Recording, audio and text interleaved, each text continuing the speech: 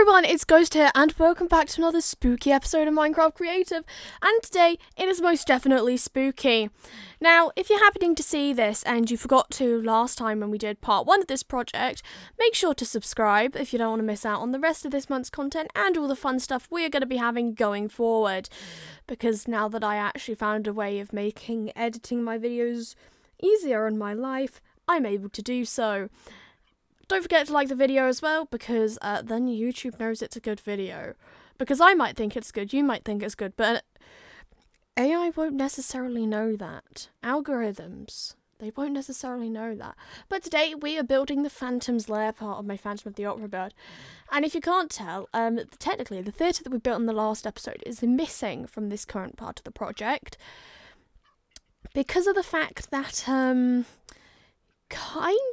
needed to be able to see what I was doing and not have to put a ton of torches everywhere. So, without further ado, let's discuss the... First of all, if it wasn't obvious, we used stone and water in this build. I don't like gravel that much unless it's used as a floor, because it's really annoying to get it to go where you want it.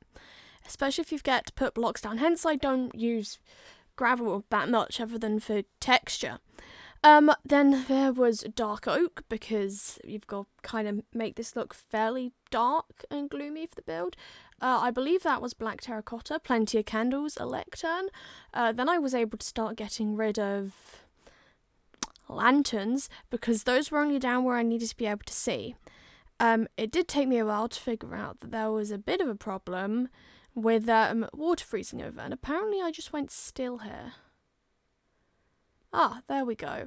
Why I did that is a very good question. We don't question most things that I do. Unfortunately, because this is it was 40 minutes-ish of footage, I only have to talk to you lot for 5 minutes today, which is probably a good thing. I mean, good news is, it's half term now. A bit of an update. There might be another Ghost Goes Places this year. I said there wasn't going to be another one in the last episode, because it wasn't looking like there would be.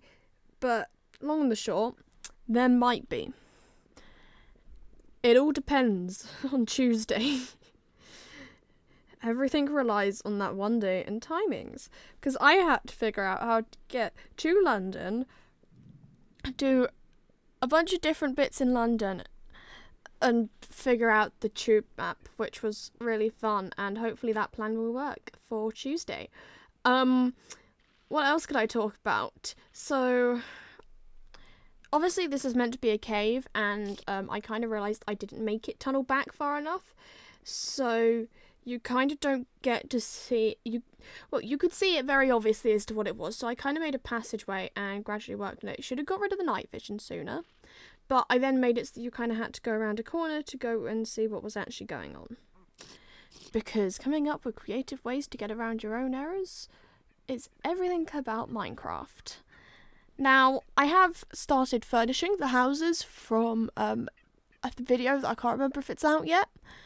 If not, oh well, at some point I build a town. I have lost my post-it note that has a list of every single thing I do. But I don't know where it is. So I cannot tell you what the next episode's going to be. I think it might be the arcade.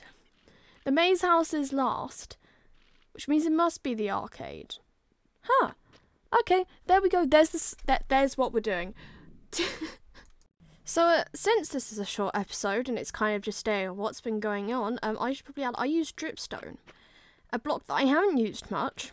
And I want to use more. I want to make more, like, environmental-based builds rather than houses and structures, because it's getting mildly boring, I won't lie. I do too many structures at this point for builds.